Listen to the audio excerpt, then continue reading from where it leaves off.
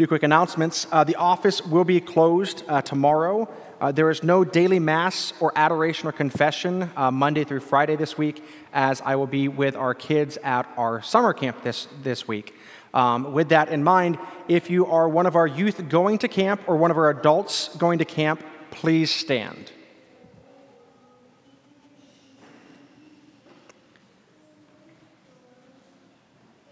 We've got 40 of our youth and 11 of our adults going out to Wilburton today, and so this is part of our youth program here. So if you have kids that are going into 6th grade in the fall or graduating high school next year, they're eligible to join this great camp experience next year as well. But I would invite you to pray with me over these, our young people and our sponsors.